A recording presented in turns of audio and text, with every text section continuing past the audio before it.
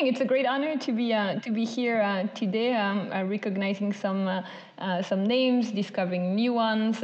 This is can't believe it's the 5th cohort. So congratulations, you're part of a great program. And today we're going to talk about how the NFT market work. I mean, this is a very broad question, and one that I covered last summer. Actually, I went back to the presentation I made to the last cohort, and looking at my slide, I was like, wow, I cannot present that. Everything changed.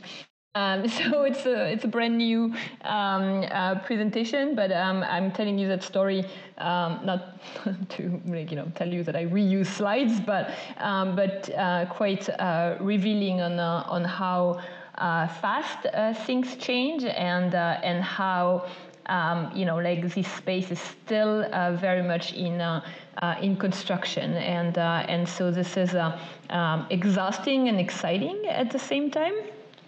So hopefully I can give you a little bit of this excitement and hopefully not so much overwhelming feeling after that. So I'm going to share my screens. I have slides, but as on Discord, I don't see you when I share my screen. Like, if you have questions along the way, please ask them as we go, because then I feel more like I'm not speaking to myself. This is absolutely, do not mind the interruption. Anything before we start?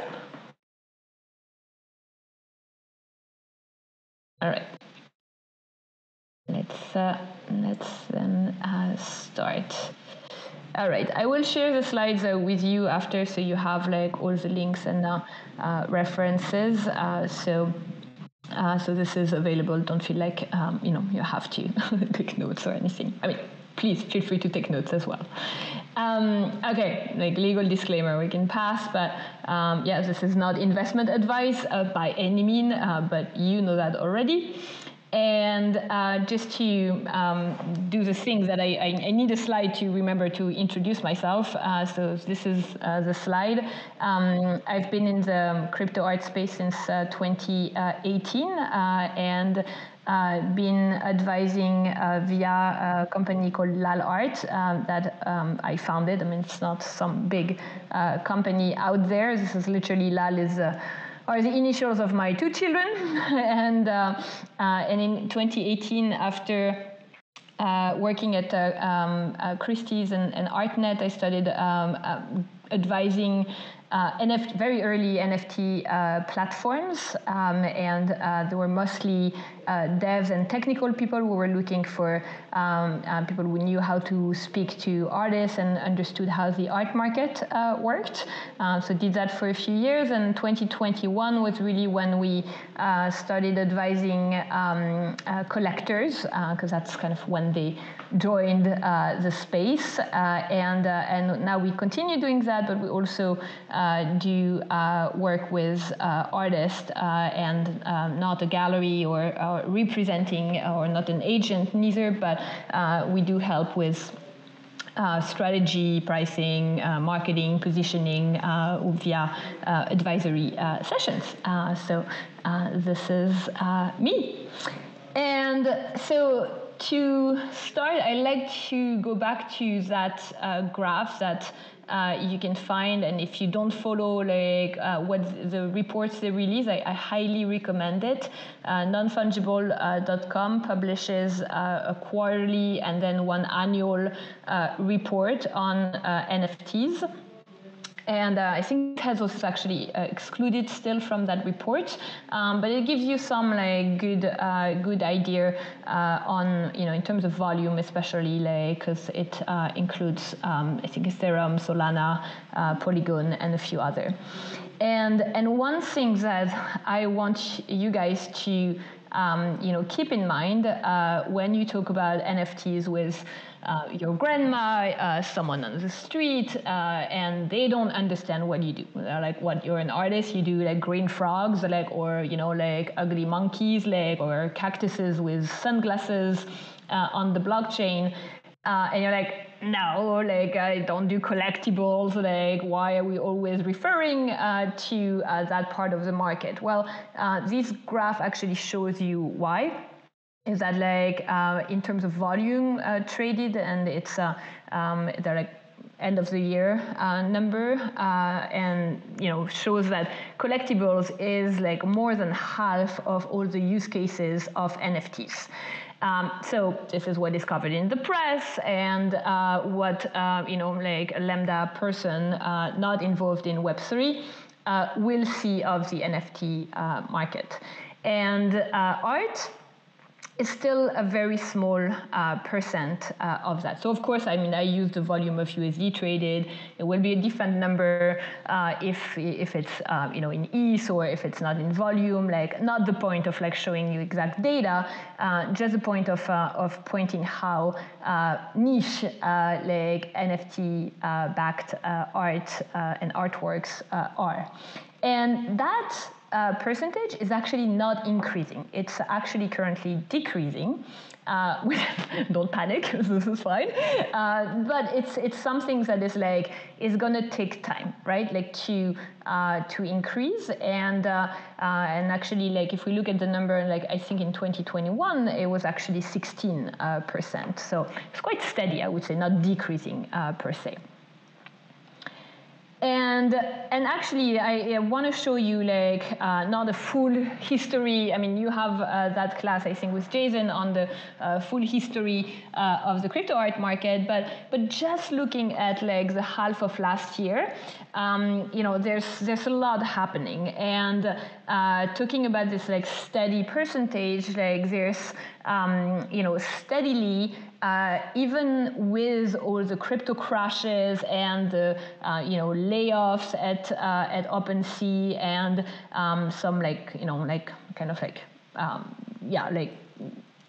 events that I'm going to mention as well, like FTX and everything, that steadily we see more actors getting in. So, Philips had a not very successful, but they had a generative art sale back in July. Frank Stella launched his first NFT project in September with Arsenal.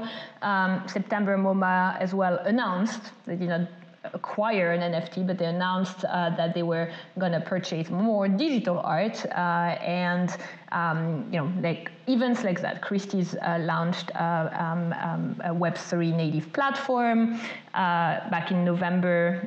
Art Basel announced that they created or launched a new private blockchain for galleries called RQL, and museums also are like starting to acquire more NFT art. So, like slowly the art world is moving in, is taking a more and more interest. And if we go back in the previous years, like, you've all heard of, the auctions and so on and so forth. So, by going back to my, my little percentage of crypto art, legs, it will take time to increase, to get more collectors in. A lot of people got into NFTs via the profile picture and collectible projects. Some of these collectors now, or I would say, have already or are upgrading to art via the generative art market, because if you look at like how the generative art drops works, there are a lot of similar mechanisms to the profile picture projects, but generative art introduces artistic concepts like the name of an artist, the concepts attached to it. And so this will take time, right? Like, and the latest events, are not helping. Let's just face it. It has nothing to do with like what you're actually creating, but covers like the one of the economists, like crypto's downfall. are not, are setting us back in terms of PR a few years back. So we're still in that like downfall and ripple effect of this like FTX fallout with, like headlines like the Genesis exchange like filing for bankruptcy, along with news like, like wallet being hacked, et cetera, et cetera. So this is just not helping. But this is where we are. And I will share you can look at the link with the after the presentation. Like there's, like you have seen like many types of prediction for 2023. I honestly only did these 8 ones to laugh at them in 6 months and say, oh my God, like how wrong you were. But this is something that like we like we don't know what can happen. I mean, this is but kind of looking at it. That's kind of just an introduction before we go back to basics, but kind of wanted to pause here to see if you had a comment or a question.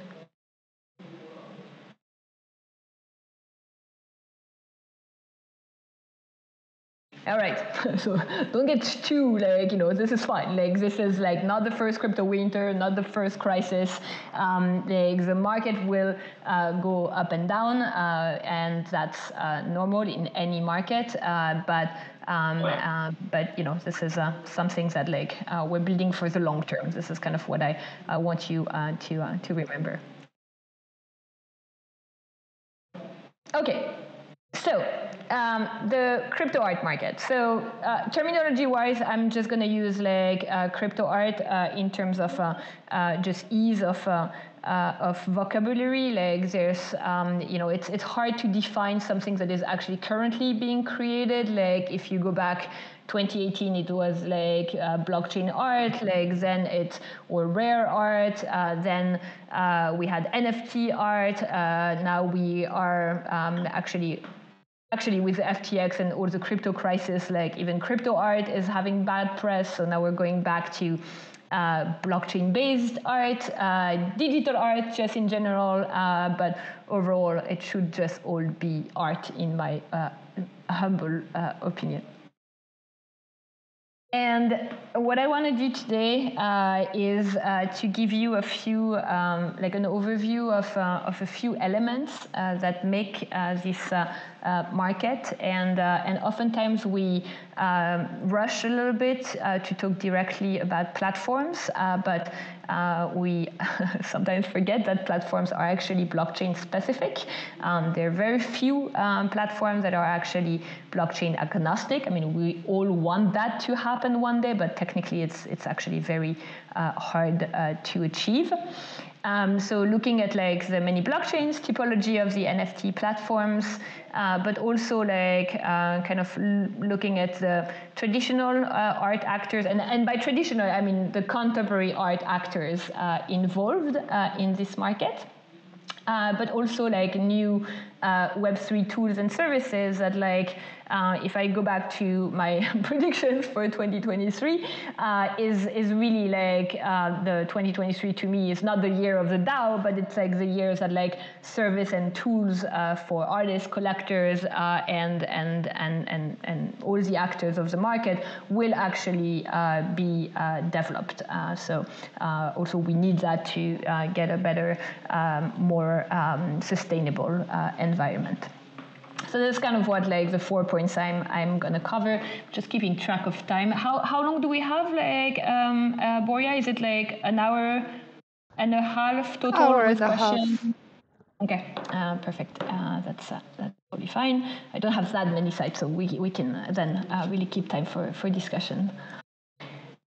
All right, so just wanted to give you, again, like none of these slides are like exhaustive or like, but just meant to give you some some structure and framework on how to kind of like categorize different things. And in this case, like I wanted to just give you an overview of the blockchains that are mostly used by art projects. And these two are currently what I would call the Ethereum bubble, because in the Ethereum like blockchain you have actually Ethereum, the core chain, which is kind of like the main chain that has been used for a while by NFT projects. But then you also have like more recently like layer 2 blockchains.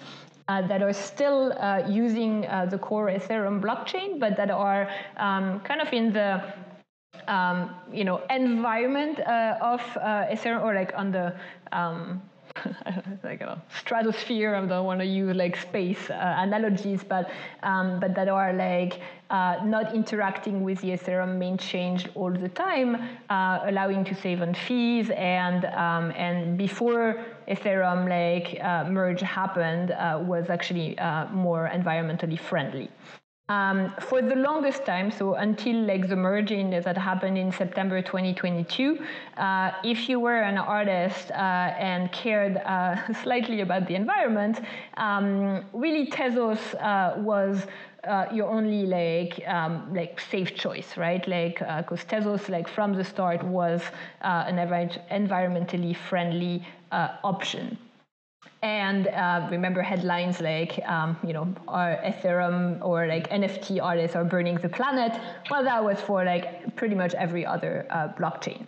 Since the merge, it's a little better, and it's always better in decentralized or not decentralized or any environment to have multiple options, and you don't have to be tied to one chain, right? Like it's like a lot of artists have like some works and series on Tezos and some like other on Ethereum.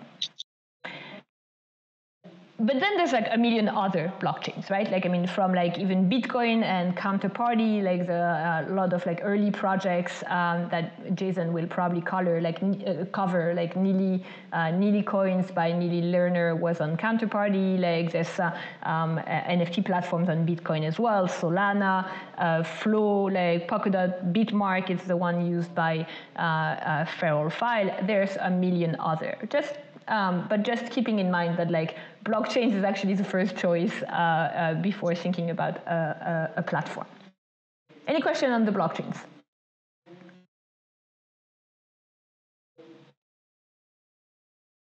All right, so blockchains, I would say the under layer, and then I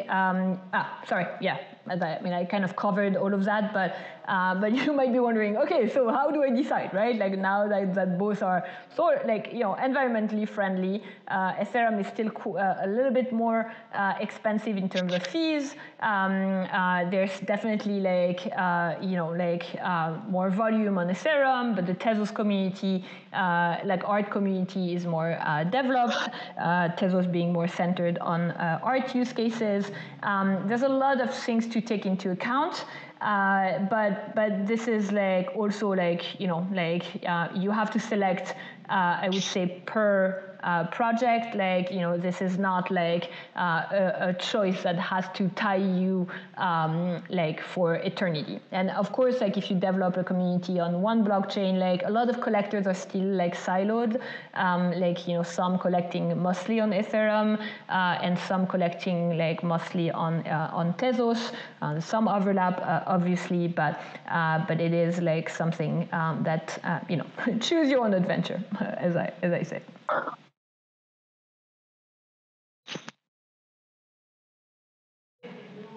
Okay, so then the second layer that I wanted to mention is the marketplace level, and again, this is not a complete exhaustive list of marketplaces. I could not possibly fit the one that are popping up every day. I mean, a little less now, but this is to give you like 3 buckets and demystify a little bit kind of ideas around marketplaces that that their marketing might give you. So first and foremost, like the first bucket is what I call the permissionless platforms. And these are the ones where everybody, you, me, my grandma, my daughter, like anybody could go mint an NFT.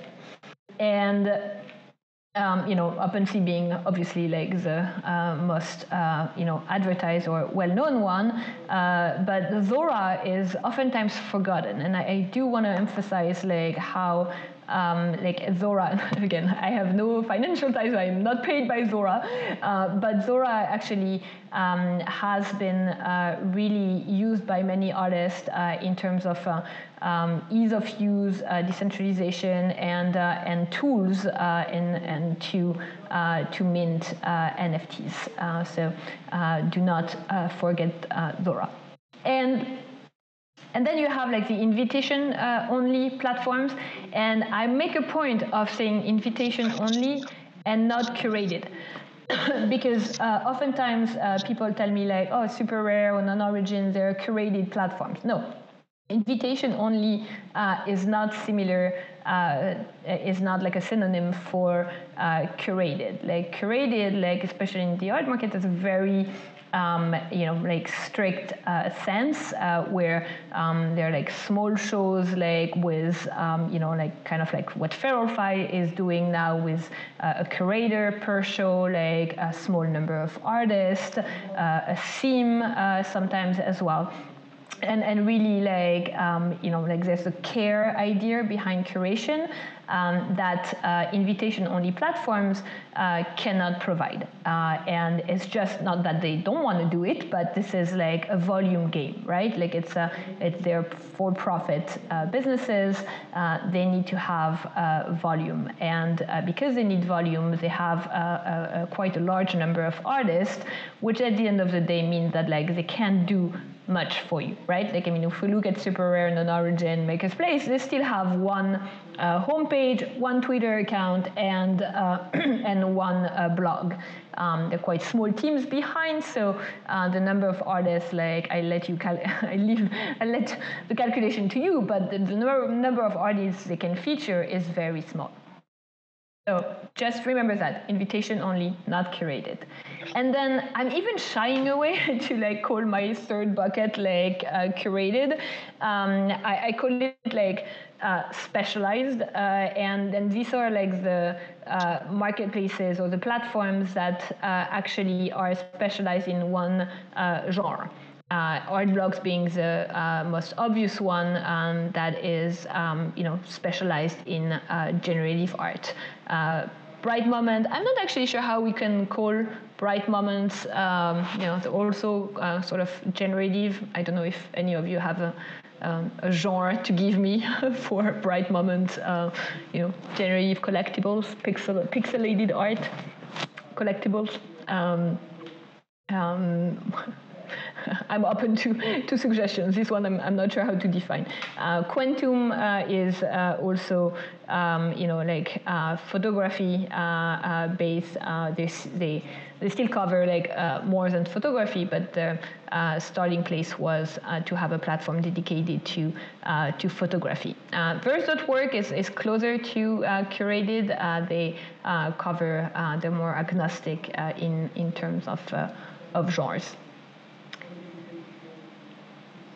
Any questions, debates, things you disagree with on the slide?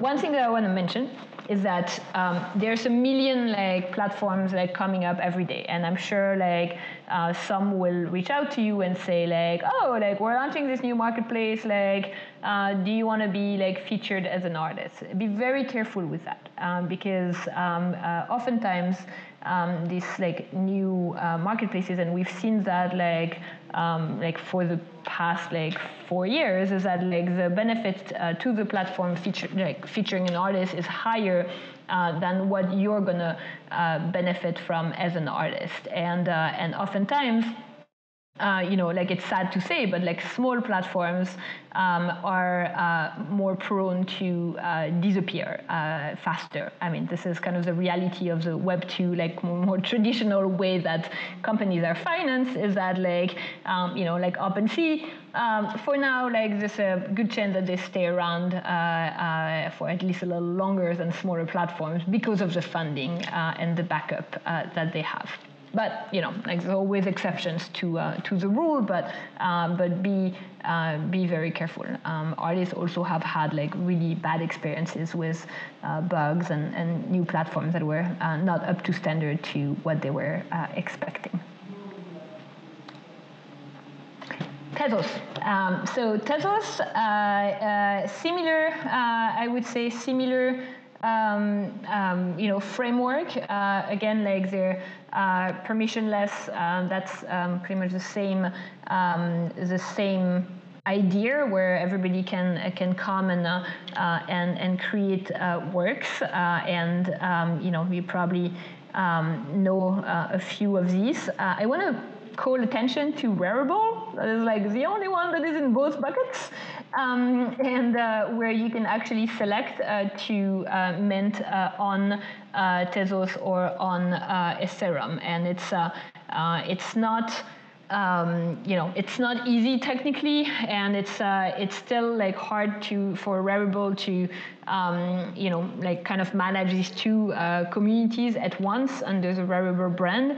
Many people don't actually know that like you can mint on both blockchains on Rarible. So, but just want to mention that. And if I skip the one in the middle, like specialized like platforms on Tezos, like same thing. Like to me, it's a little bit like the future. I mean, there's no NFTs, right? Like it's like we're talking about websites in general. So this like segmentation of types of NFTs and platforms, therefore, that are tied to only one type is to me like a more logical future than like giant marketplaces where you have everything. So, for example, if I want to find poetry on the blockchain, like I know that if I go to the Verse site, I will find what I want. One-off is one for music. FX hash is one for generative art. There might be many others I don't know about. And then, in terms of like curation, like there's, I feel a little more confident putting curated because Tezos has like really, focused their effort on developing this art community. And Alterhen is one platform that was is run by a collective of artists, including Diane Drubé and Patrick Tresset, and CADAF. Actually, they got a grant, like the Verse, to develop a Tezos-based curated marketplace. The CADAF one, I must say, is offline right now. I just saw that the other day. Organic Material is another one that does a lot of like solo shows. This is a little bit like where you see like the push of the Tezos Foundation towards the art communities. Any questions? Sorry, like I'm feeling I'm like overwhelming you, like or boring you.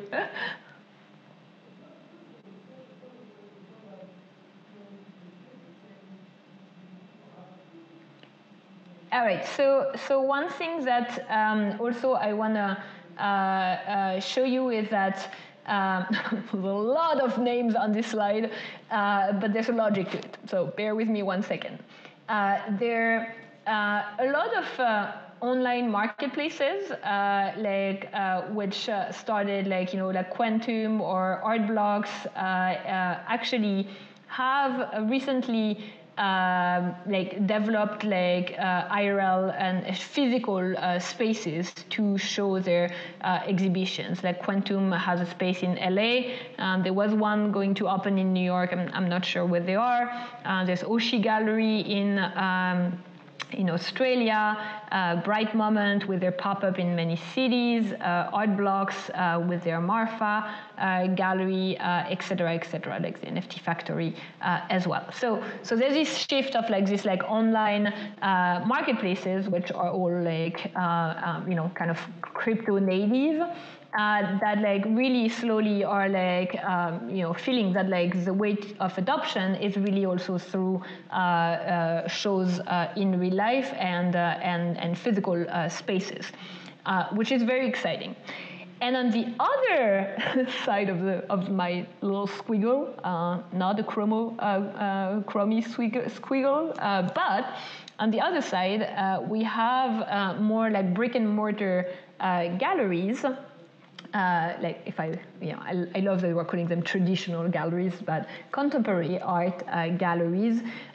Actually, with the advent of more digital art and NFTs and everything that was happening in the past years, have actually expanded from physical spaces to online galleries. And just to mention a few, Expanded Art is kind of like blockchain-based art branch of König Gallery. BitArt is NFT platform for Bitform Gallery. The mega galleries like Gagosian, Pace, like Nagel Draxler all have developed like online offering, etc. Like Gazeli Art House, like Credit Gazelio, where you've probably seen Anna Maria being Caballero being a resident there, Brendan Dawes, etc.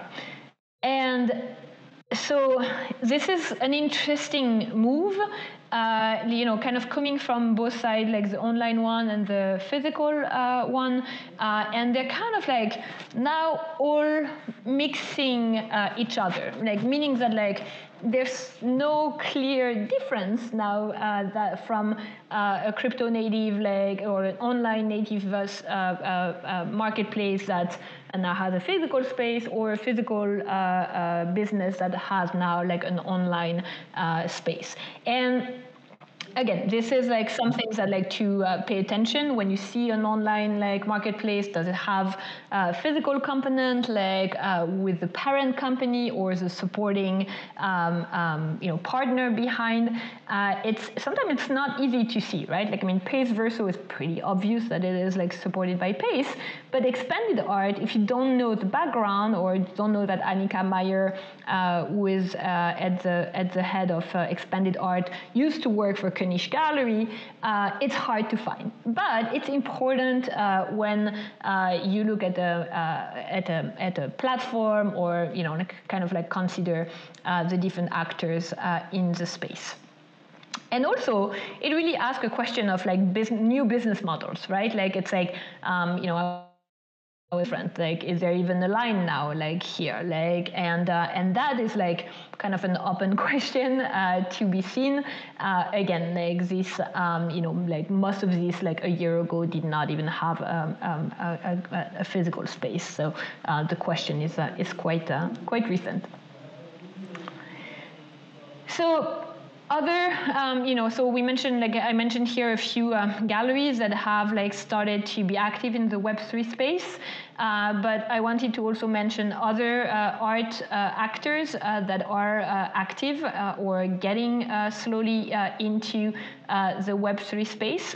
Again, at very different level of like kind of integration or belief, even because. We've all seen like auction houses like jump into the Web3 and NFT bandwagon back in 2021 because they were like, ooh, this new thing that's gonna make us money, yum yum yum yum yum. Let's start selling NFTs. And fine, right? Like, I mean, auction houses are like have sold things that interest high net worth individuals like for centuries, like not just art, like purses, like fashion items, like watches, jewelry, etc. So why not NFTs? Some have like just had like 1 or 2 sales and then be like, okay, we tried that, done, like going back to regular business. Sotheby's and Christie's obviously are the leading auction houses, and so with bigger teams as well. So they've managed to develop actually teams around NFTs, but also platforms. But let's see how active they are, right? Like if you look at like, I don't know if you remember like this Sotheby's metaverse, and that is not a metaverse, it's just a website called Metaverse. Like when was the last sale that happened there? I'm not actually sure. Christie's 3.0, same thing. Let's see if they continue in their involvement in the space. I mean, they're always good, like kind of signals and great for more mainstream adoption. But we, can't be fooled by the glamour or like the adoption, I would say, of traditional art actors. And I think it's very similar to art fairs. And if some of you were at Art Basel Miami, yes, they had Tezos as a technical sponsor, but compared to Paris Plus earlier in 2022, or even the previous Art Basel Miami 2021, the booth of the Tezos booth was like quite hard to find, right? Kind of an afterthought, and still a technical partner. So, Art Basel is like being careful.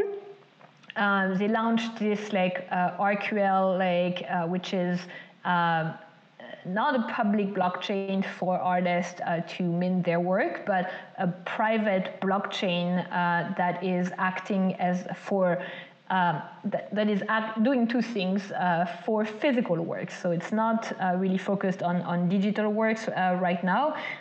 It's really for and their first like kind of segment that they are attracting are galleries, and RQL is gonna really facilitate payments and certificate of authenticity for galleries on a private blockchain. So. Again, this is like a very different type of engagement, but overall, I think the positive, what I think is positive in terms of like art fairs is to see smaller fairs get more booths dedicated to digital art, blockchain based or not, actually. But Untitled this year had Bitform. They had a project called Lonely Rocks, which was actually presenting a decentralized curation. I think we blew a little bit people's mind when talking about that. It's a little advanced for the art fair goers, but this is where the change should happen, right? The goal is not to have Art Basel is a very established fair, Frieze as well. So we're not going to see half of the exhibitors there suddenly exhibit NFTs, right? It should start with smaller, more independent art fairs, and NADA, Scope, Untitled, and the independent art fair, the affordable art fair, all of these is slowly seeing more exhibitors and booths dedicated to digital art. And to me, this is what is going to take time, but is exciting to see. Again, we went back a little bit to art world pace in this NFT art market. We're less crypto space where everything goes super fast, but maybe it's for the better good in the long term. And museums, yeah.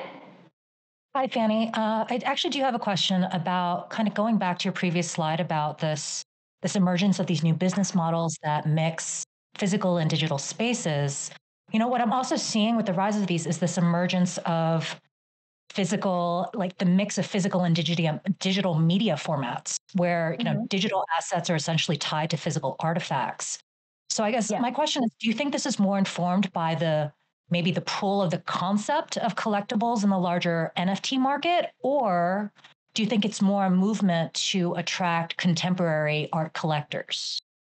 Yeah, I would say the latter, because it's something that for the longest time we had very separate like types of artworks. Either it was like digital only, or it was physical.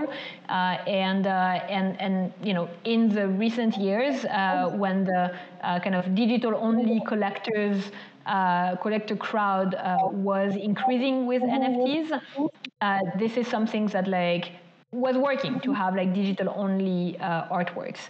Now that like we're at the point where we need a little bit more traditional collectors to join the space, like trying to get more mainstream adoption, this is where people go back to the idea of like object art and like kind of like having what you said, like these experiments of artworks that are kind of in both realms.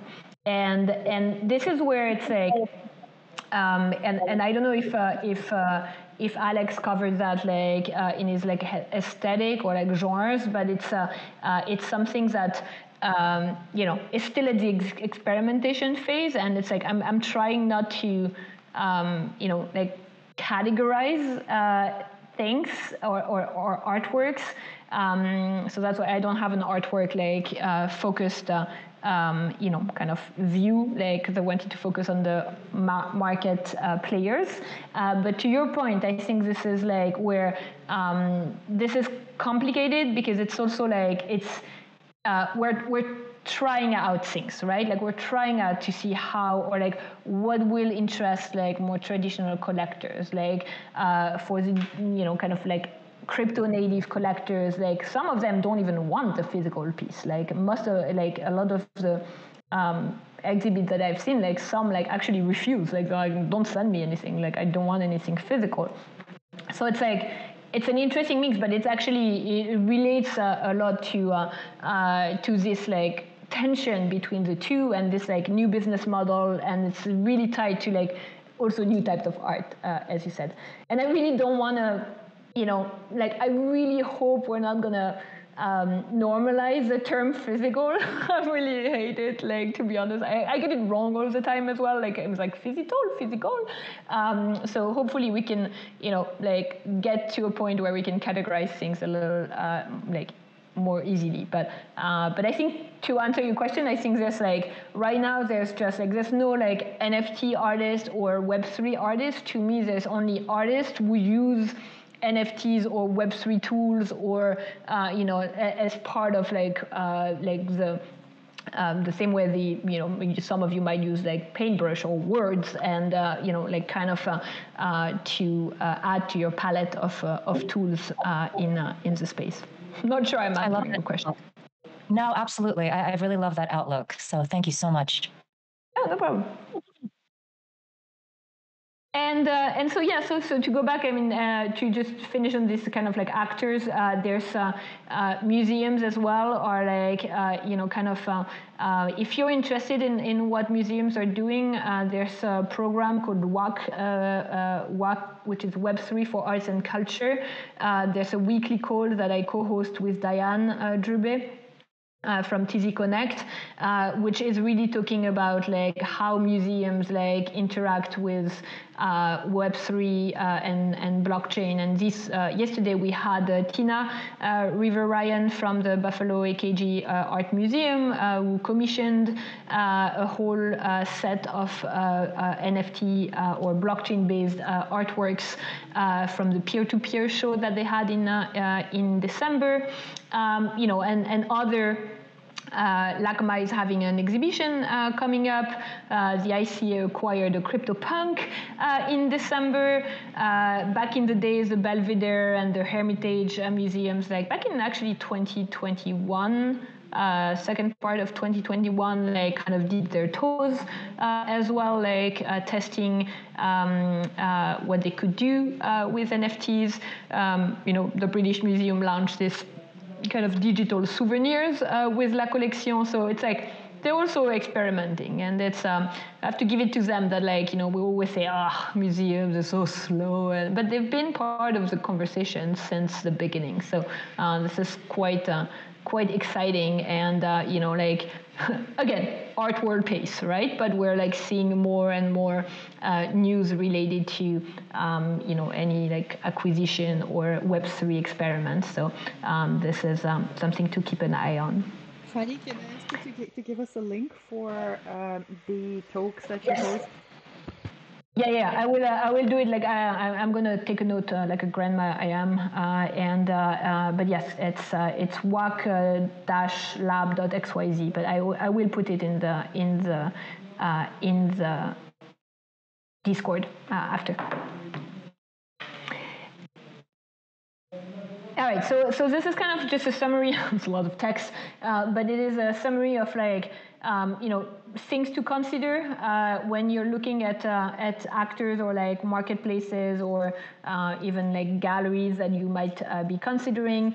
And before I go through that, I will say that like if you're just starting, because I know some of you are just starting, there is absolutely no shame at starting on permissionless like platforms, right? Like if you take some artists like Kevin Abash, who are like super established, to this day doesn't give a shit to be like on like like one of this like smaller platform. He still like launches most of his series on OpenSea. Harm van den Dorpel, same thing. He does everything on Zora. He's not like trying to like get on the like more elitist platforms. And at the end of the day, there's also this trend I do want to mention is that it should not be about the marketplaces, right? Like this is such a Web 2 traditional way to look at it, right? Like you remember before we're looking at like Artnet and well, Christie's, Sotheby's, and galleries, but like the idea of the blockchain was to give the peer-to-peer tools to the artist to not have to use one of these marketplaces. Of course, it helps a little bit in terms of like still like like marketing and kind of being part of a community. But again, like there's so much that the marketplaces can do for you.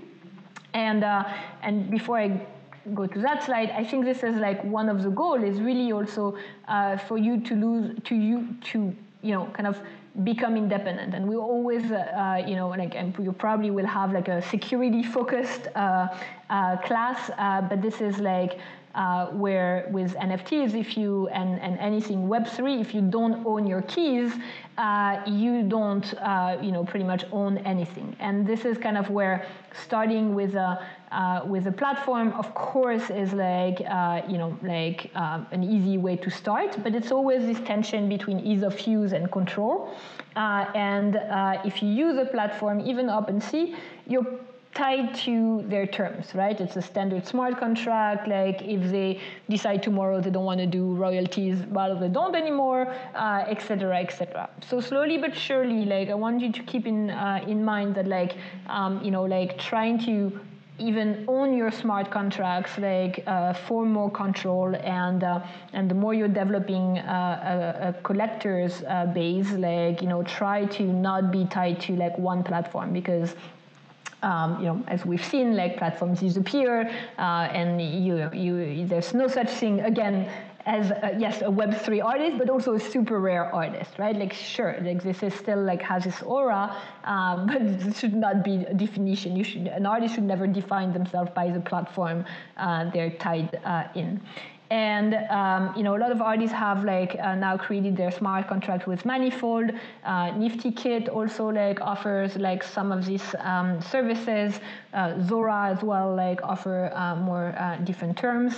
Again, Manifold is not like everybody's like, wow, I love Manifold. Yes, it's great, right? Like Manifold, but you should not just have like one option to create your smart contract. And it's free, but maybe tomorrow it's not going to be free. This is something that like really be careful about like the tools that you're using. And then, so that's kind of a checklist. Next time you consider a platform, a gallery, a marketplace, like anything, look at these different things. Like look at the curation of the platform, how many artists they have, like how many shows a month or days they have, like kind of like all this like around the curation of the platform that you should pay attention to. Terms and conditions. It is not easy. I mean, we're like all like, oh, the blockchain is so transparent, but it's like so hard to find the terms and conditions, even on like the smart contract, like details, the royalties, like the fees for the platform. They do not make it easy for you to find this. Also, do they have like a secondary sales, or like do the resales happen on OpenSea? Like, how does that work? Like, you do not want to be surprised when a collector, contacts you 6 months down the line and say like, oh wait, like I can't actually resell that. Like, this is something that like you have to think ahead. Other, technical details like the storage of the file, like where or how is it stored, in case like the platform disappears. Like this is a whole club NFT. Like ask Daniel if you need more details, because this is like where you don't want your NFTs to have a broken link to the asset. Payment options, and then ownership of the company, and that list could go on for a long time, but this is something that like also trust your gut. Like I could just like scratch that slide and say like if it does feel right at that moment, like it's probably a good idea. If it doesn't, you should probably stay away from it. But if you want a more thorough checklist than trusting your guts, this is a good one to follow. And then I'm going to skip because we're already a little bit, but you're probably also looking at like metaverse, and Boria is an expert on metaverse, so I will leave that to her. But this is like, there's already a few like generations of cultural metaverses. The first ones where you had to purchase a piece of land, real estate, to actually build a space on it. New models are coming up now, like where you don't have to purchase a piece of land. You can have like a free kind of model, or a free like 3D gallery, or you can like actually pay for building, or you can build or pay for like premium spaces. Christie is launching a new experiment. Like I don't have much details, but this is quite exciting. It's the Orb metaverse. So it's changing all the time. This is even more like experimental than anything else in Web3. And the services that I was mentioning, like this is something that I really do think we're going to see more. But this is the layer of the market that not just sale and marketplaces, that like to become sustainable as an ecosystem, like we need to see more of. We need to see more easy to use tools, and like Club NFT for security is really aiming for that. Hardware wallets, like more like legal and technical and tax tools, etc., etc. Like display solutions. Like this is all. If you look really in details, they're very at their infancy, I would say. Like this is, Trust Flagger is not even launched yet, and it's like kind of crazy that we don't have another tool to do that. And there's probably some that I really don't know about, but this is all of these, like this is kind of, I hope, going to be like 2023 focus to improve the services that are out there.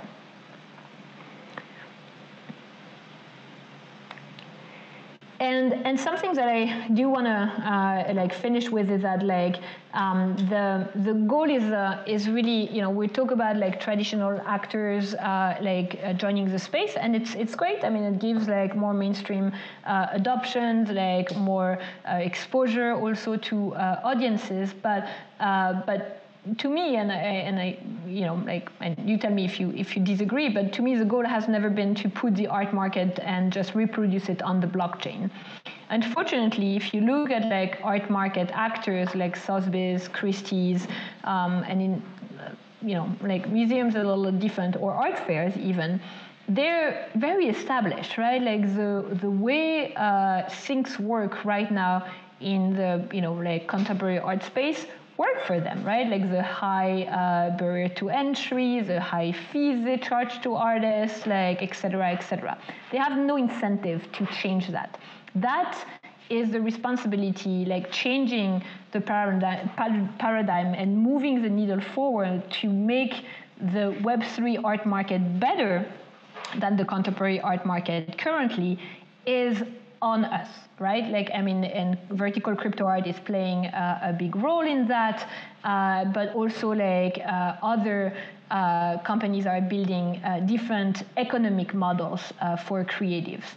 And we're talking about that with Boria at one point. Like, it's also crazy that, like, in terms of economic models, that we're still, artist success is still only linked to fame and how many works or for how much they sell their work. There could be many other things, right? I mean, then we would need an entire hour, but this is like Dada.art like is actually looking at new economic models that would kind of change that, and Refraction DAO in some aspect as well.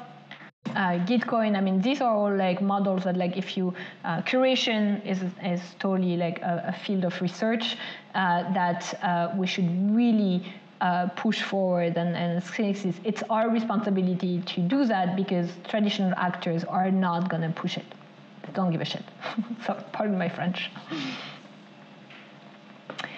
And then I mentioned maybe a rebranding might be helpful to move forward beyond the PR crisis. Like, NFTs was definitely the term not to be said at Art Basel. Now crypto art is even like, really targeted after the crypto downfall with FTX. Like, and maybe we just go back with blockchain-based art or digital art. Like, I mean, any suggestion here is welcome. And then that's it's my new career, making art memes. This is like where this is gonna be slow. Like, this is not gonna be like we're gonna need like to get more collectors in. We're gonna need to get more actors, more services, as I said, but. In the long term, we're building for, to win the race, but it's a very long race. So, like the rabbit, I mean, I could replace PFPs by NFTs here. This is not like rushing in, and, things will take time. So, kind of concluding thoughts, but I already covered it, so I'm going to go really fast so we can have time for questions. There's a lot of many innovative like tools and platforms that are being built right now, and it's confusing because it's happening right now. But a lot of it is not that innovative or different, right? Like, this is like where we need to stop like the like Twitter hype and like everything is like, wow, so great and so beautiful, and generative art a little bit like that right now. Like, to me, it's not all like platforms, tools, or art is kind of born equal. Like, some there's a lot of hype right now, and so a lot will not take sustain the test of time, in my opinion. But that's why you need to do your own research and really understand what you're using and how you're using it. And again, I think it's always easier to reproduce something that exists than build something new.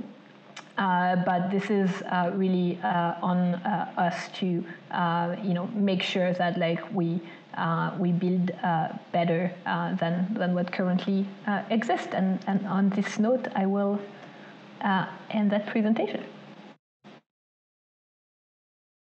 Thank you so much for the presentation. It was really awesome. And having seen it, having seen the previous versions of it, I really appreciate the fact that you updated it, because things, as you mentioned several times, are changing so fast that as soon as you think that you've got it, you already don't. So, I'm opening the floor for questions, and also.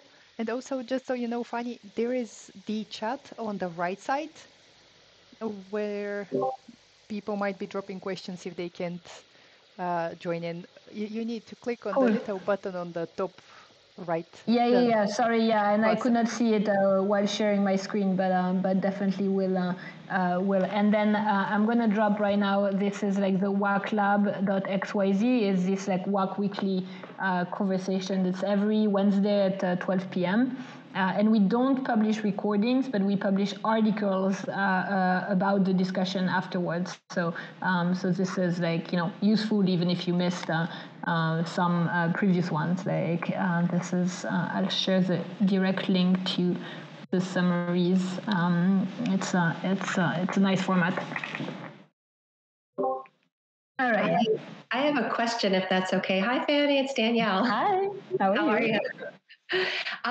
So one question I have, I'm wondering what you're seeing in your, consulting practice working with collectors, especially folks maybe coming over from the traditional art world. There's such an imbalance in this crypto Web3 collector space of men versus women collectors. And I'm wondering if you see that improving at all, and what you think it would take to improve that. I think a lot of it originates from the fact that so many collectors in this space come from the crypto or collectibles world, which is more male dominated, right?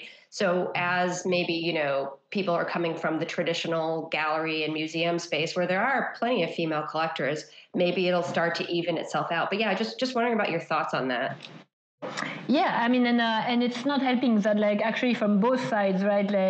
Just traditional art collectors or crypto native collectors are both a very male dominated space. I mean, both of them. So I think this it's something that will. I don't have a solution. I will say I think this is where we need to push initiatives forward, Unicorn DAO and getting more female collectors in. And to me, the way to do that is really to also focus on highlighting female artists. Because there's, sadly, white male collectors identify more with white male artists. I mean, this is, I'm generalizing, but still, this is where work by female artists might actually be more attractive to female collectors. So again, I think this is not an easy task. It's also a fine line to walk where you don't want to just have female art DAOs and female art initiatives, but still, I think this is very not normalized yet, and so need to push forward. But I think to this point, there's going back to my point on how salary, the market right now is it's not an easy market to be in because this is where a lot of crypto native collectors are saturated, right? They've collected a lot of works already. A lot actually have decreased or paused their collecting effort in this year, and on the more traditional art side or contemporary art collectors, I mean, if you go to Art Basel Miami, Freeze, there's so much money, so many contemporary art collectors, but many most of them haven't yet diversified their collection to digital art, and there's recession coming. I mean, this is what the contemporary art market is expecting for 2023. It might actually be a great opportunity to for them to diversify their options if things in the more traditional contemporary art market is too expensive or that doesn't sell at so high prices. Maybe that will be an opening window, but it is going to be kind of a long-term process to get them in. Thanks. And your presentation was so great. Thank you so much. No, thank you. And I wanted to ask you, hidden forces. You had a question on kind of seeking or not like traditional actors. I mean, this is something that like it's a personal choice, right? Like artist by artist, like some really swear by like new Web3 tools and shy away from these alliances. Some artists just got tired of doing it all themselves and really like started to seek out like even gallery representation. This is where I'm kind of in the, I understand that like this is like like there's still this like need of approval like from the traditional art world. Which oftentimes gallery representation helps. I think this is also not something that's easily done. I think this is where like where a lot of crypto artists really want to be considered as an artist, not just a crypto artist or a crypto like or tech like genius. And this is where like working on having a bit more like traditional artist profile, like an artist website, like kind of like talking, even doing press releases. I mean, how boring, right? I know, but really trying to get more into these codes. If that's something you're looking for, is going to help. My wish is that like we come up with a better solution and kind of more hybrid form.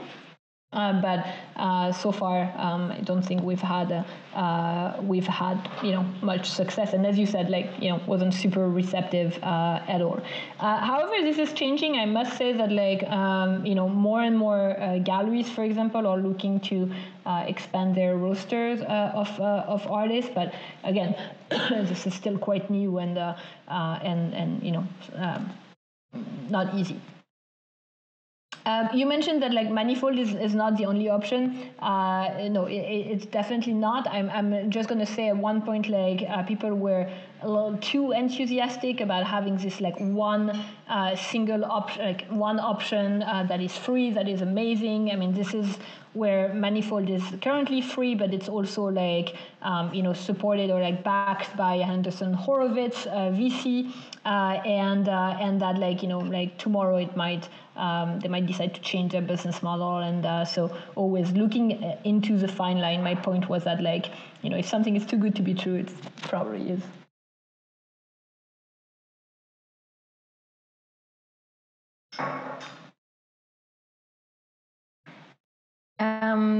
Anything else? Sorry, I'm like going back to the chat. If I don't.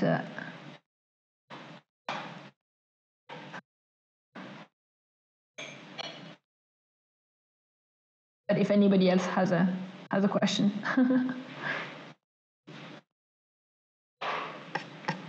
I think I covered everything in the chat. You mentioned something about collectors earlier. Collectors not wanting the physical artwork when they collect the token for it. Actually, I think we had such a conversation in our Sunday lounge with Christian and Danielle, and Christian mentioned that he has also seen such a tendency. Would you like to share a little bit more on that, and what does it mean for the shaping of the artworks that we're going to mint? Yeah, I mean, I think this is it's again going back to like the experimentation and like understanding.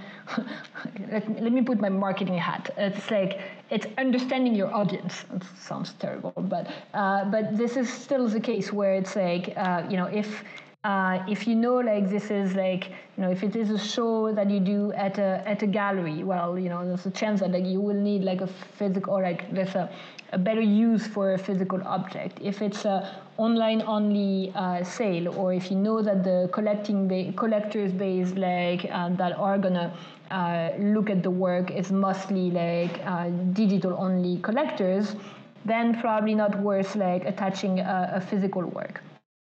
You also might have the option to make it optional, no pun intended, make the physical work optional, right? Like this is where, as a collector, I've really enjoyed like collecting, like tokens.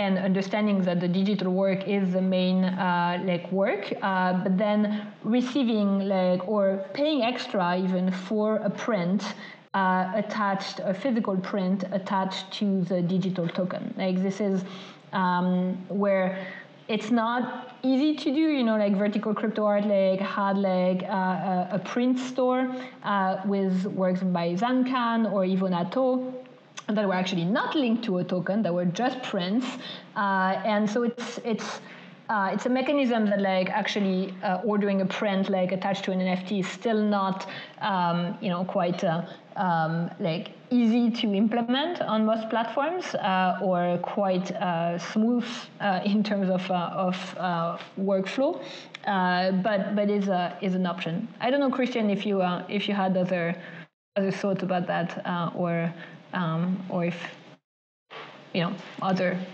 ideas were discussed.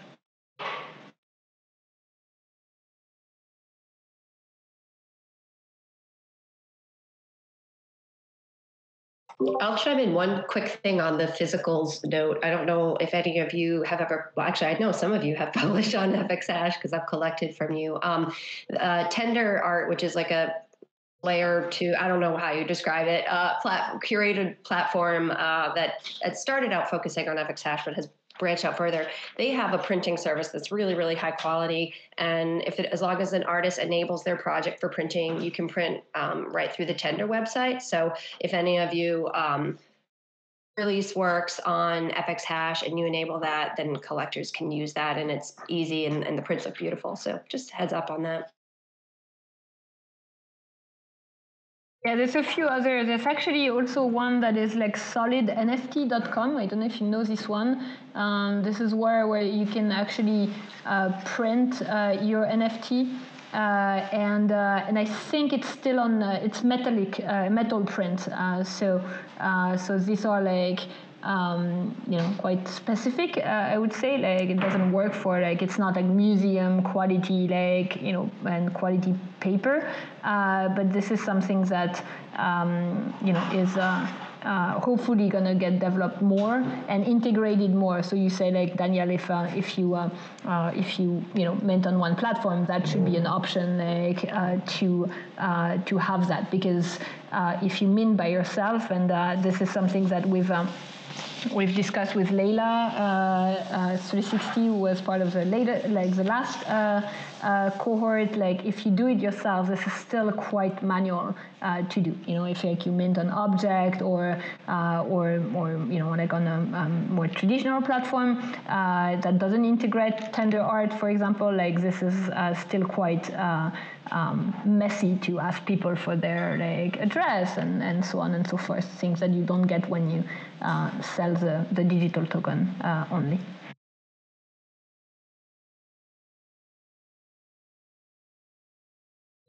They should really extend Tender prints not just for generative art. Yeah, I think that Adam is talking about possibly doing that because now they are starting to have icons that aren't just on FXhash, that aren't just on Tezos, they're integrating Ethereum, and I think I've been talking to him a little bit. He might start incorporating some AI work. So stay tuned, guys. No, and it's smart to start with generative art because my comment on the market. There's still generative art is quite resisting this downward trend, and really still has a core collecting base. I'm way less bullish than most people on generative art, and I will tell you why. It's not because I don't like it, but it's because I think right now the market is saturated with generative art offer, and it's quite natural, right? People, artists have seen generative art series sell for very high prices. Collecting base have been developed and quite well by art blocks, FXhash, people who keep spending money. So this is something absolutely to consider.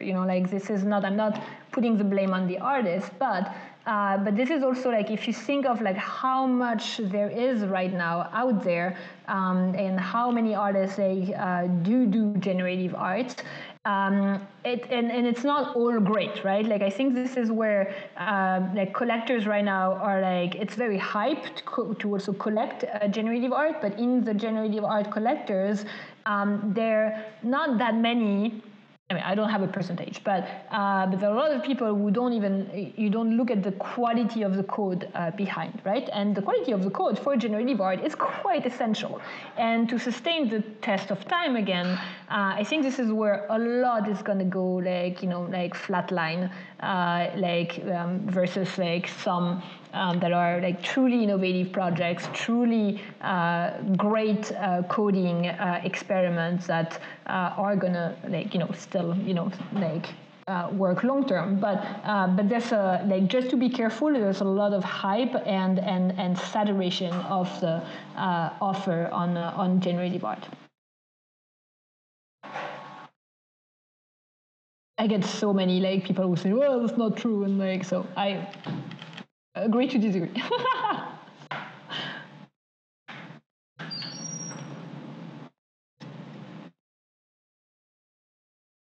Use the link to the slides so you have it, and maybe Boria, should I put it not in the chat? Maybe I should put it in the fifth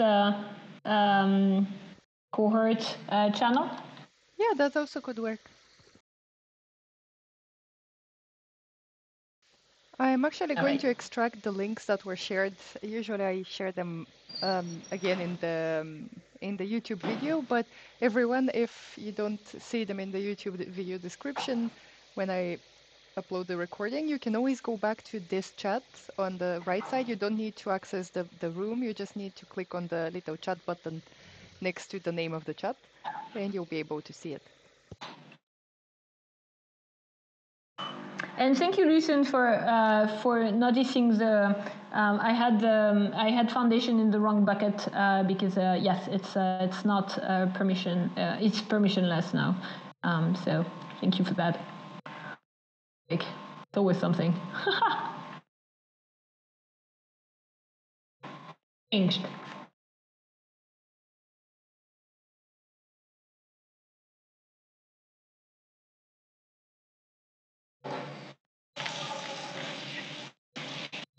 Maybe I have a question for you. It's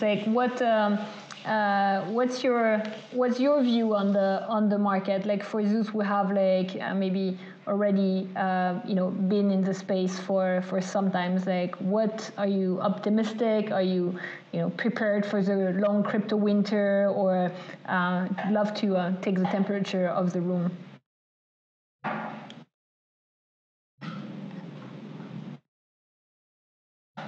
I'm generally very bullish about the future of the market. It would seem to me that we're all of us pretty early and have a great opportunity to build for the long term. It would seem to me that you could be easily pessimistic about the short term. It would seem to me that if you were actually here for a long time, you have a lot to look forward to. Great to hear. I think I remember Jason Bailey saying something like that the fact that now that 2021, the big craze and the bullish runs are over, we're actually going to be seeing a lot more quality of collectors and also markets, because people are not just chasing the dough, so to speak.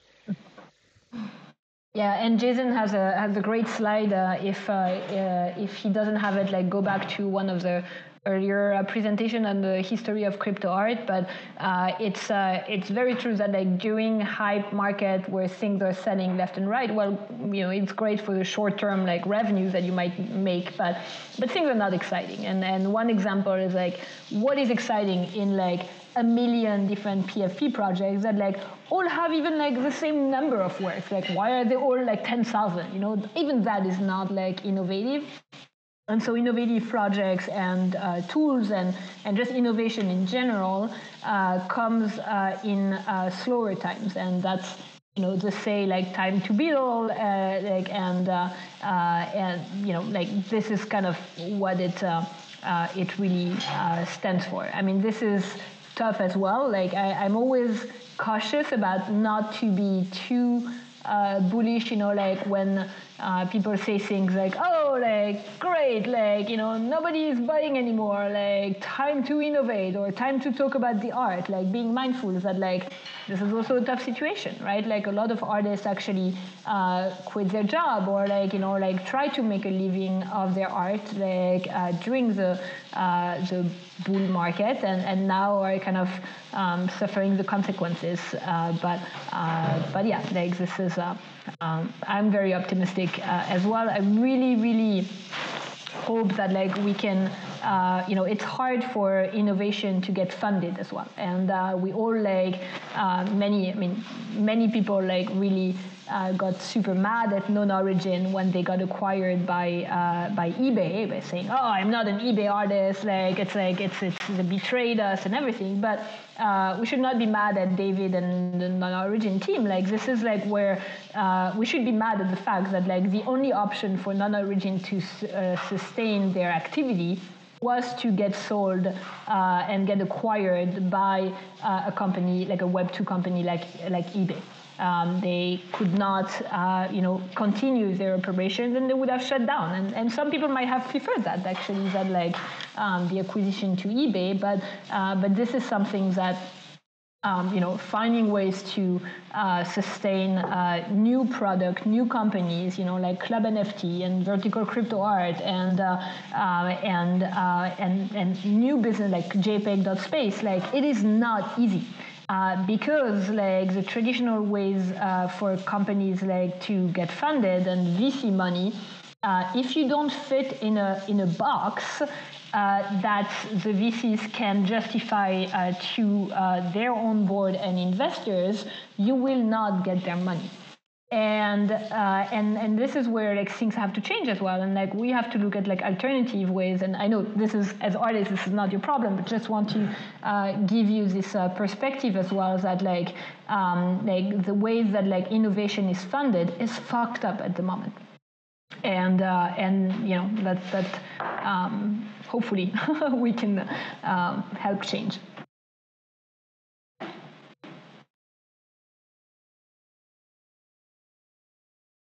All right. Well, if that's all, maybe we can close down the space. But I'm not very good at Discord, but I will make an effort to go back to the Fifth Cohort channel to keep an eye out.